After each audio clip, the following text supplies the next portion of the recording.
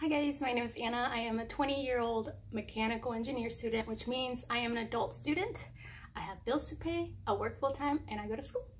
So today what I'm going to be doing is I'm going to be studying. But the way I study, because of my past brain injury, is very different from how I used to study. So I used to be able to just kind of go to class, the teacher would give the lecture, and I used to be able to just memorize everything, and it doesn't work that way anymore. So what I'm going to be doing is it's like a mock lecture. So basically all the notes that I took, all of my notes from class, I am going to go ahead, and these are her study notes, these are her in-class notes. I'm going to go ahead and do the lecture like as if I was the teacher and teach it to just myself technically, but there's no one here. And my teacher, what she likes to do, well, what she said she's going to do is for the first chapter of our calculus class, she is going to go ahead and give us notes, and then after that it's up to us to print out the notes. And the notes that she's given us is it's the lecture that she's teaching. So that's very helpful because I do write my own notes before the lecture, and I have both of those here. But now I actually have her lecture that I can go ahead and teach myself.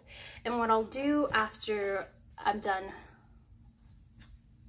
lecturing myself, God, that sounds so weird. I'll go ahead and start the study guide that she has online. We use My Math Lab, so through there she has a whole study plan for us that we have to do, and it's mandatory. It's a review for the chapter.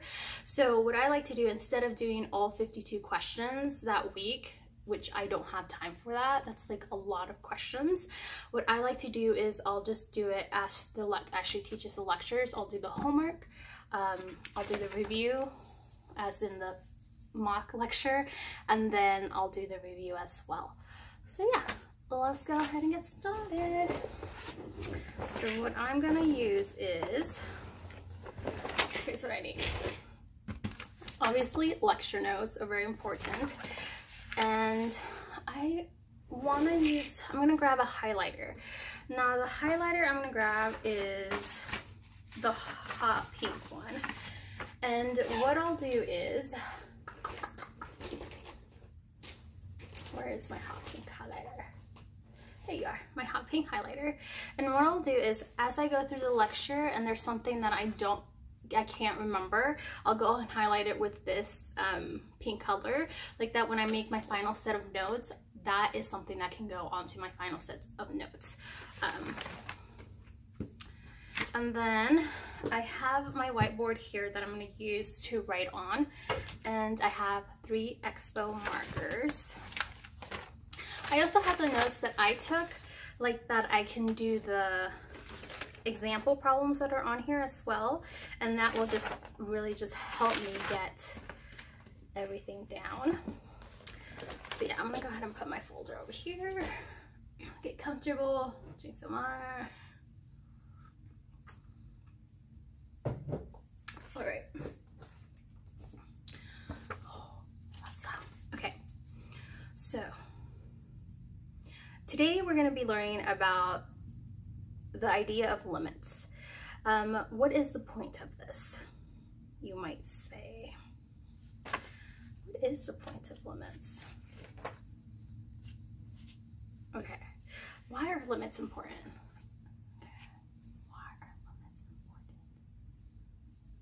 Why are limits important? Okay, so based off the lecture from yesterday, limits can help you find based on the lecture, can help you find the area of a curved object, and also can help you find, what did she say? What did she say? Can help you find the tangent line of a curve. So if you know on a curve, when you have a curve, for example, when you have a curve like this. Let's say that's our curve, really good curve. Limits will help you find the tangent line of that curve, but also it will help you find the secant line of that curve. The difference between tangent and secant is that tangent requires only one point on a curve. So if you're trying to find the tangent of this one point, then you would use the tangent, you would have to find the tangent line. However, secant requires you to have 2 points on the curve that connect together, and that will give you, what will that give you? Your secant line, which ultimately is the slope between 2 points. Now, when you're finding the tangent line, you're also finding the, what are you finding? You're only finding the slope of 1 point.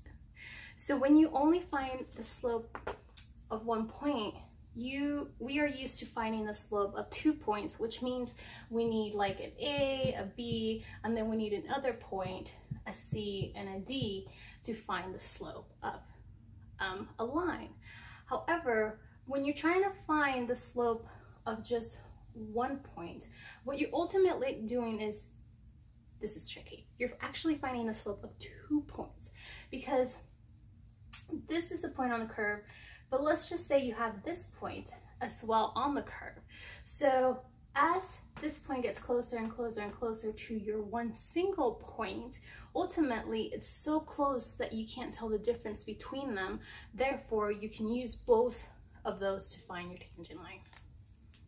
Okay, let's go. I don't know where I left my eraser. Shoot. Well, erase with your hands, whatever. So, that being said, when you find the average velocity, so the average velocity, what is the average velocity? What would you say the average velocity is? Ultimately, the average velocity is going to be the slope of 2 points, of 2 pairs, of a pair of points, right?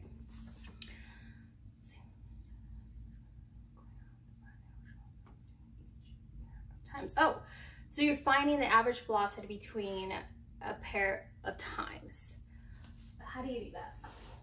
Let me try to find my eraser. What is that?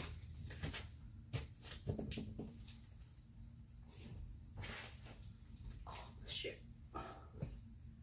Shoot.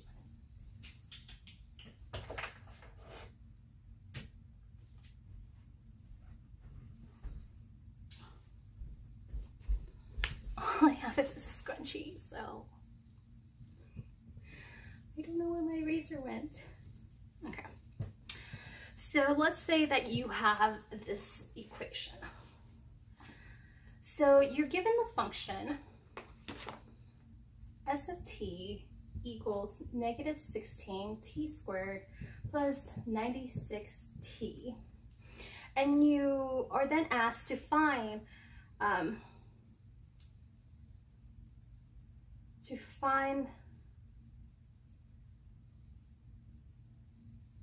the rock between each pair of times. Okay, and they're giving the times t equals 1 and the time t equals 3. So now you have to find the average velocity between those 2 points. So it's an end here. All right, so you look at this and I've noticed I have 2 points here, and I need to find the average slope of each one using that, and that will ultimately give me the average velocity. Also, my teacher let me know that we will not be using calculators on the first test. So every example that I do, I'm trying to just do my work on the side. Even if it's multiplication, division, I'll do it on the side here. And I won't have my calculator. So the first thing you need to do is find your S of 1. That means anywhere there's a t, you're going to replace it with a 1.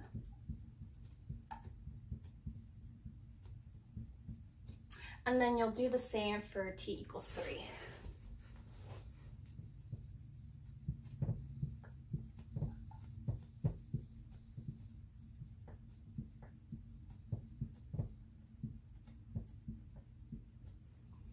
Okay, and then I will double check to make sure everything's written correctly. So negative 16, 1 squared plus 96, 1. Negative 16, 3 squared plus 96 equals 3. And what I'll do is we'll find what s of 1 equals, which means what does that mean? Which means that at this time the rock is this many feet high, right? Okay. So again, we're not allowed calculators, so I'm doing this without a calculator.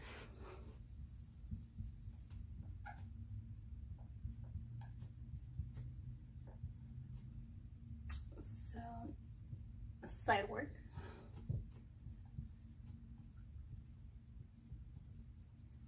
So S of 1 equals 80.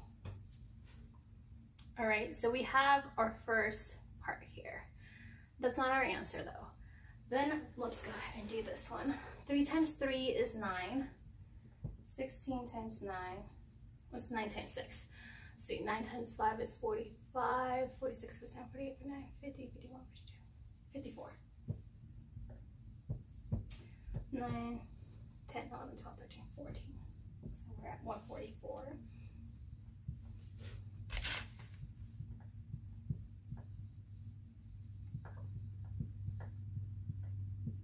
And then 96 times 3.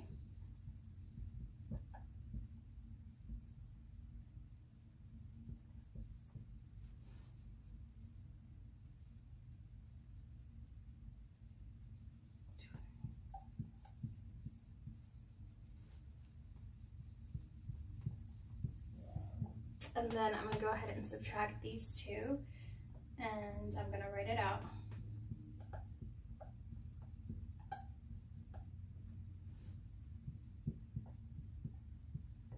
Okay. Now we have our 2 points. So the way that you could, do I need to plug you in? Let me plug you into a charger.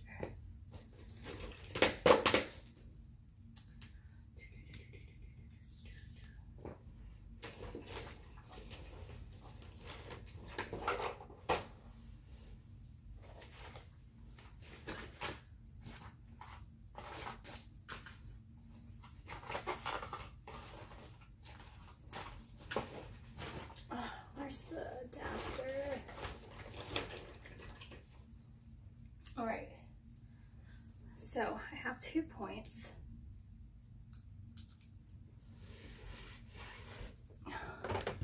Which means that now that I have 2 points, I can find the slope of those 2 points.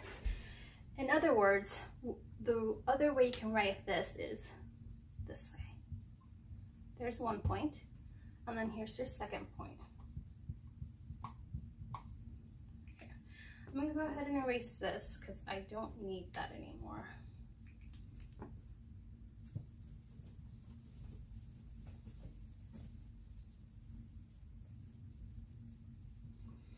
And now that we have 2 points, we know how to find a slope because we will do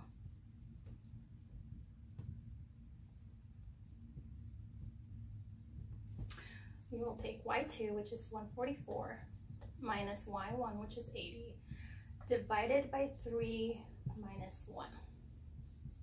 Again, we're not allowed to use calculators, so I'm just gonna go ahead and write this out.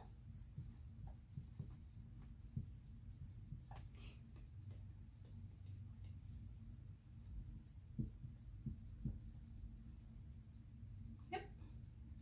And then, oh wait, that's not our answer.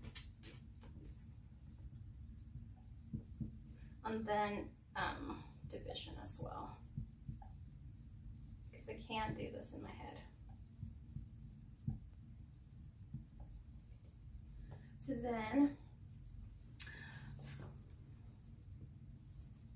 the average velocity of the rock between 1 and, what was the other one? 3, is 32, and then we need a way of identifying this. So let me just look at this. feet per second. So that will be your first answer. Is that correct? Yes, it is. Perfect. Awesome. So let's go ahead and try another one. So it looks like, we have the same given function.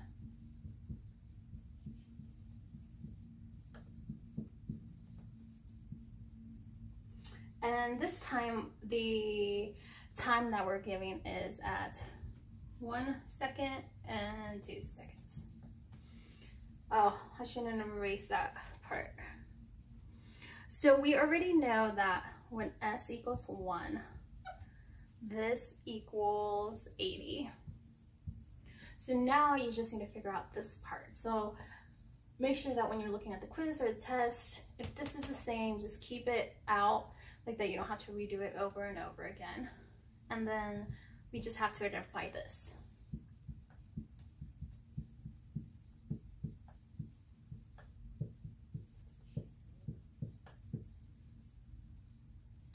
Double check that it's written correctly. So negative 16 2 squared plus 6 squared. 16, okay, 2 times 2 is 4, 16 times 4, I have no idea. 64. 96 times 2, 192. And then you're just gonna do 192 minus 64.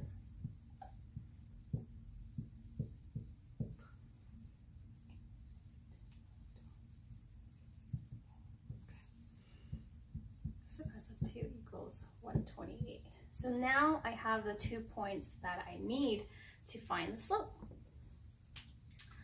So your T of 1 is going to be your X. Oh, I thought about new markers. Where did they go? I feel like those are my old markers. Okay, that's fine. So now I'm gonna do it in another color though. Now we have the 2 points we need.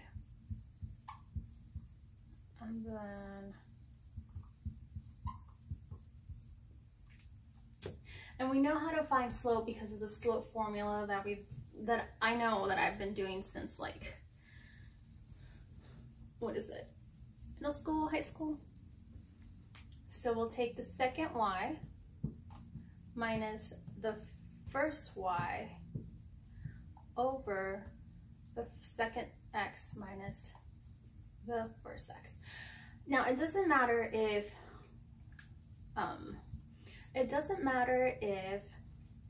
you switch it up. If you do the first y minus the second y and the first x minus the second x, as long as they're the same top and bottom, because you can't be doing the y2 minus y1 here, but then doing x1 minus x1 here. So 128 minus 80.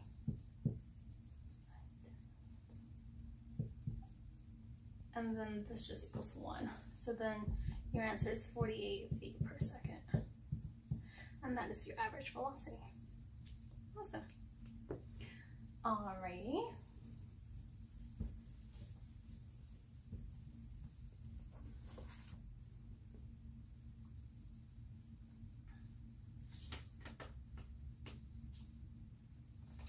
And then in class, I was also shown how to find x values using the calculator, but I'm just going to save this tip for another time, just because I know we can't use the calculator on the test. So the next thing is estimate the instantaneous velocity of the rock in example 1 at a single point t equals 1. And then it gives me time intervals here.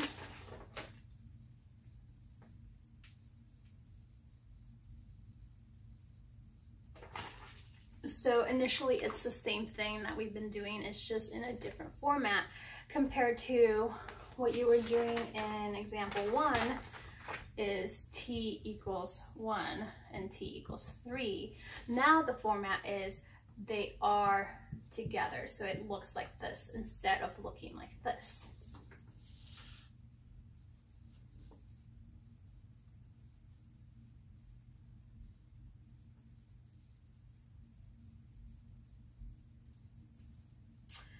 But now we're looking for instantaneous velocity instead of the average velocity. So what's the difference, lady? Okay, so hold on. What is the difference?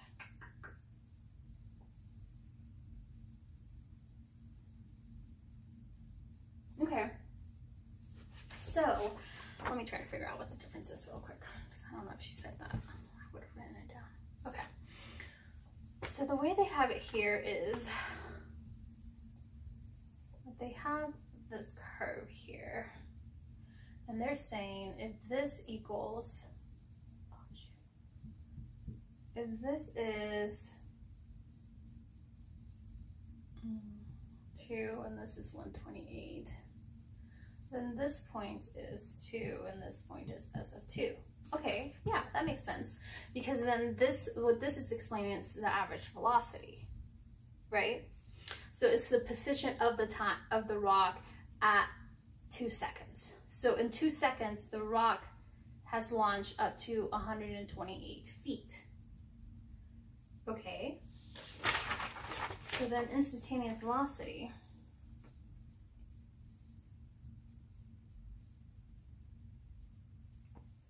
slopes of the secant line approach slope of the tangent line.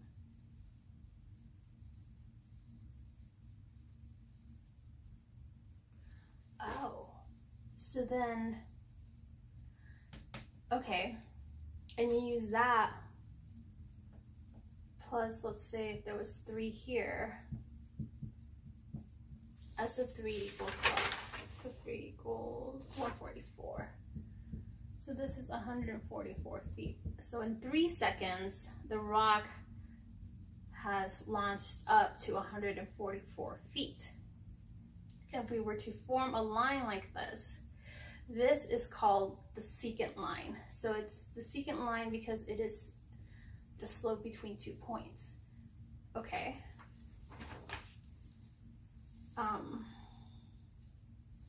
So then instantaneous velocity is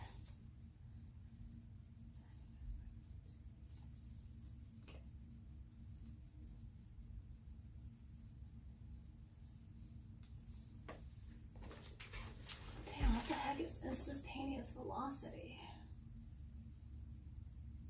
How do you find it?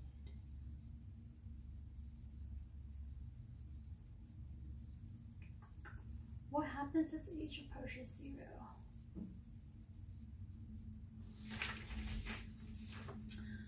So what is instantaneous velocity? Let me see if I have it on my notes. Section 2.1. So instantaneous velocity is when the first time we use limits.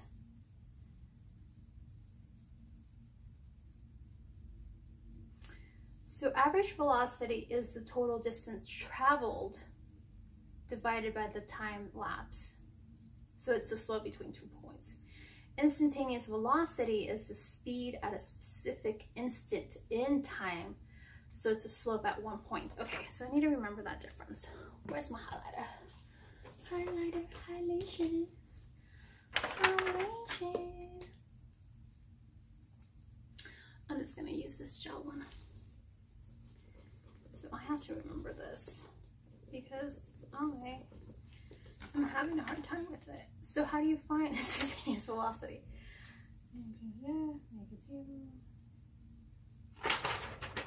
Make a table.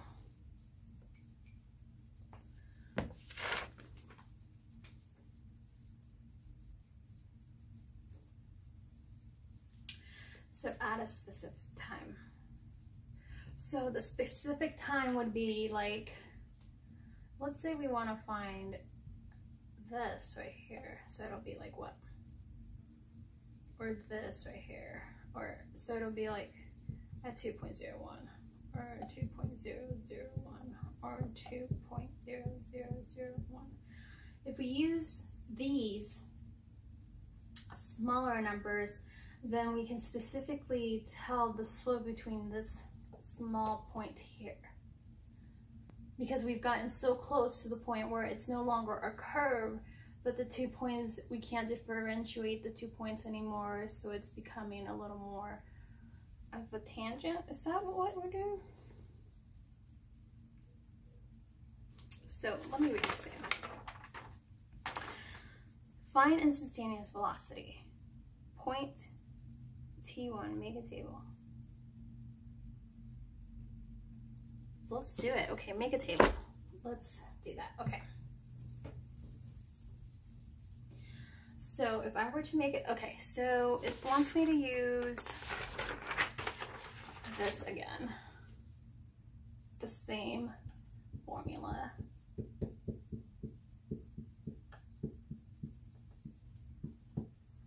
Okay, it wants me to use the same formula, but it wants me to focus on the time lapse of 1. Okay, so if I were to focus, let's make a table. She doesn't see, there's no table there. So let's make one, just for the heck of it.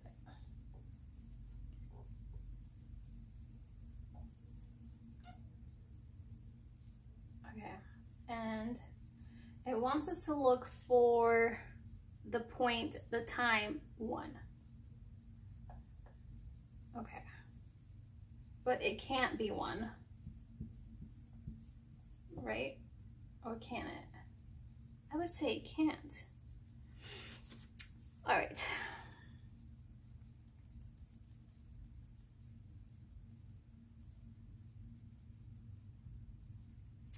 So the table I would make is finding the slope between 1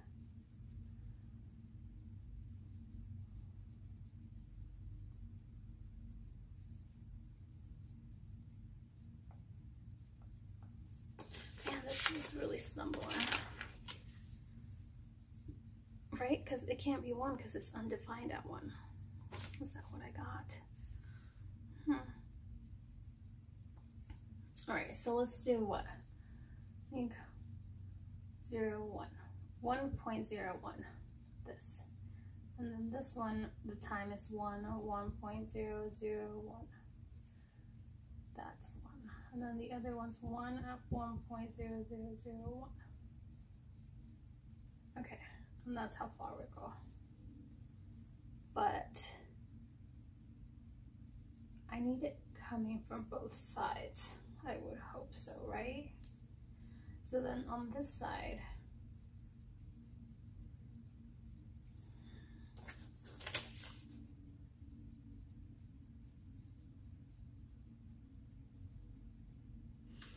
oh, okay. So there's left and right. Okay, there's right and left sides. So I mixed those up.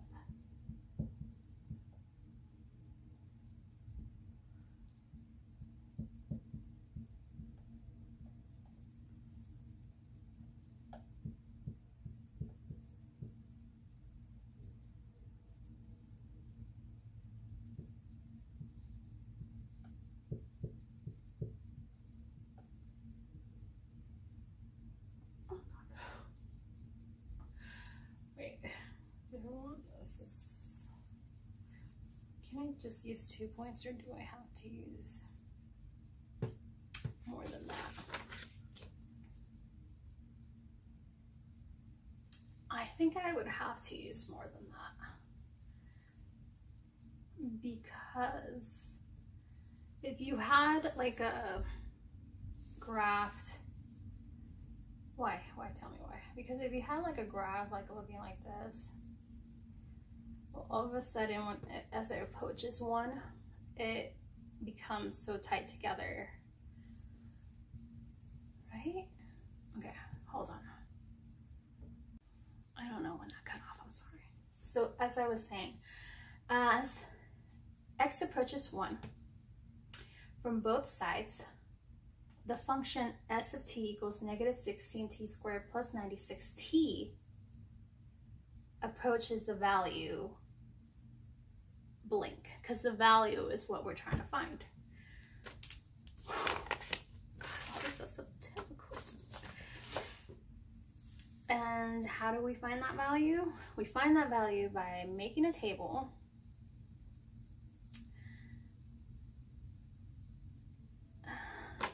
And finding the values in between those values. Okay. Let me highlight that too. Highlightation, highlightation, highlightation. Oh, I lost my highlighters. Okay.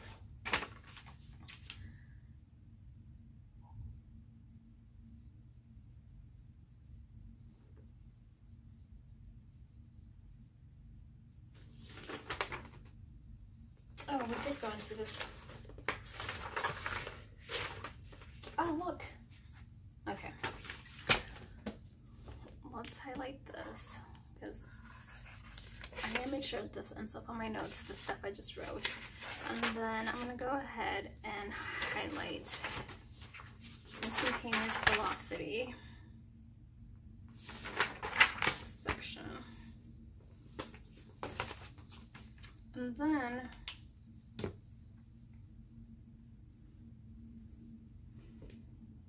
okay, and then okay, this is good stuff. This is good stuff. Okay, so the position of an object moving along those lines given by the function s of t equals negative 4.9 t squared plus 30t plus 20. Oh, I think I know why we didn't go over the table, the instantaneous table in class, because she showed us a pretty easy way to do it without having to make a table. So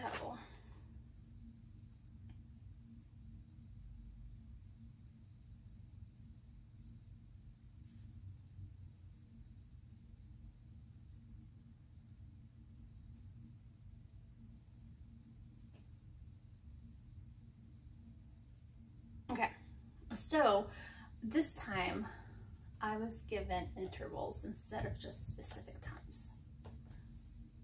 Okay, we'll do the first one. So since we're given 2 intervals, the first thing I'm going to do is break them up into 2 different types. All right, and what are we finding? The average velocity of the object over the following intervals. So break up the 2 intervals and then go ahead and find s of 0, and over here we'll find s of 3. So basically we plug in the 0 into this equation and that will give us just a 20. I'm not going to write it down, but this one I will write down. Negative 4.9 times 3 squared plus 30 plus 20. All right.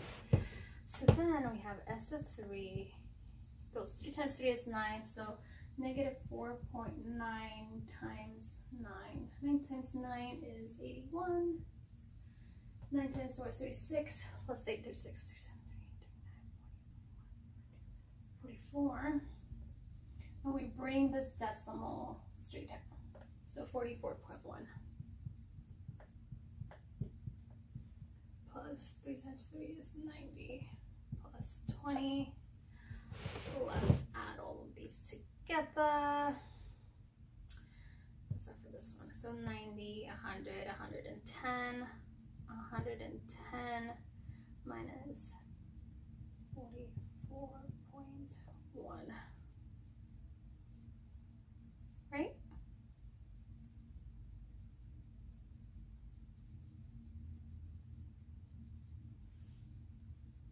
God, I haven't subtracted actual decimals in a really long time.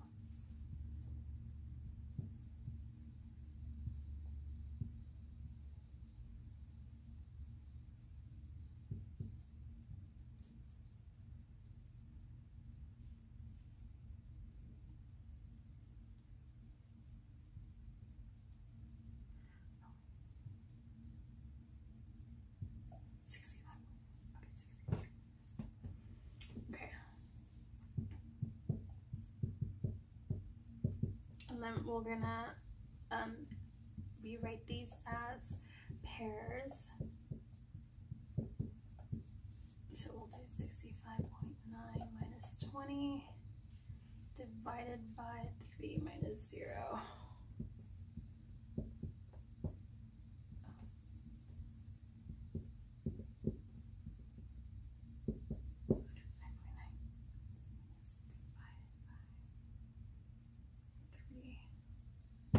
So let me do 3 divided by 45.9.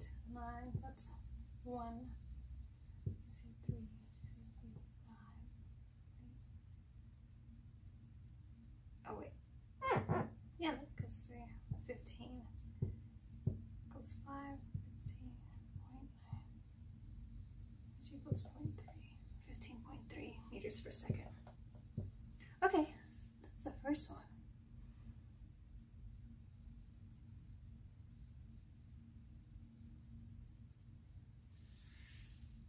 And then she has us doing it with an interval with a variable in it. So just remember, treat the variable like a number. So don't freak out, just treat it like a number. Okay. So again, this is the interval. We'll go ahead and separate those two, and we already know that f of 0 equals 20. And then we'll do f of h. Let's do it. Let's write it down. Negative 4.9 h squared plus 30 h plus 20. Okay, treat it like a normal, regular function. We can't do much with that. So now we have our points. We have 0 of 20, and our second point is h, and this whole thing.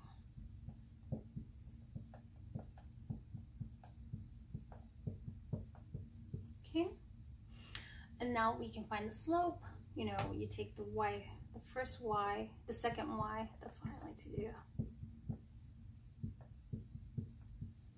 minus the second y divided by the first x minus the second x minus the first x. Okay, so these two cancel out, so then you're left with negative 4.9 h squared plus 30h over h, and then we have a common factor of h, so we can take that out.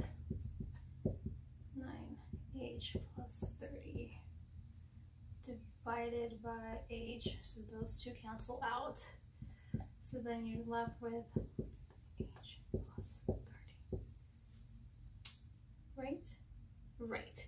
So this would be your average velocity, but the way she explained instantaneous velocity is that now you're plugging in a number into here so small, into here, that it's making this number so small to the point where you can't even recognize it as, you know, you can see it and it's just getting closer and closer. So this number is getting closer and closer to 0. So therefore, your instantaneous velocity will be 30.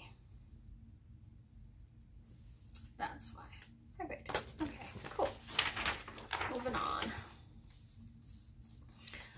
All right, so I am moving on to section 2.2. I believe this is where we have our first theory. Okay, let's do it. All right.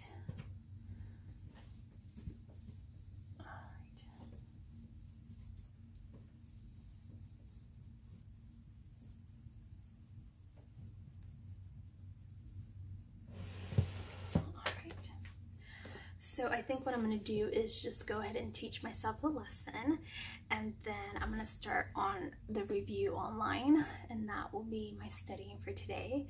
I'm going to go ahead and take a quick break because it's been a little over 45 minutes. I'm going to grab a snack, and then that's it. That's all I'm doing, guys.